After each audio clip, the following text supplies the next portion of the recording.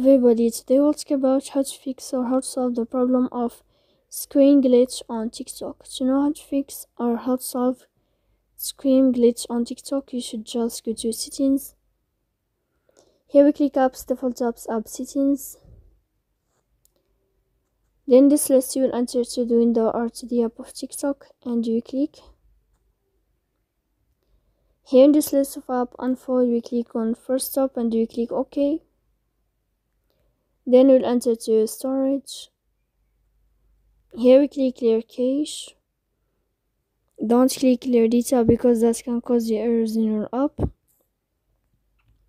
In the end, you can go to Play Store, you can search about TikTok, you can update your app here to update your app as you see. So please don't forget to support us by like and subscribe. See you next time in another video, and thank you for your attention and your watching.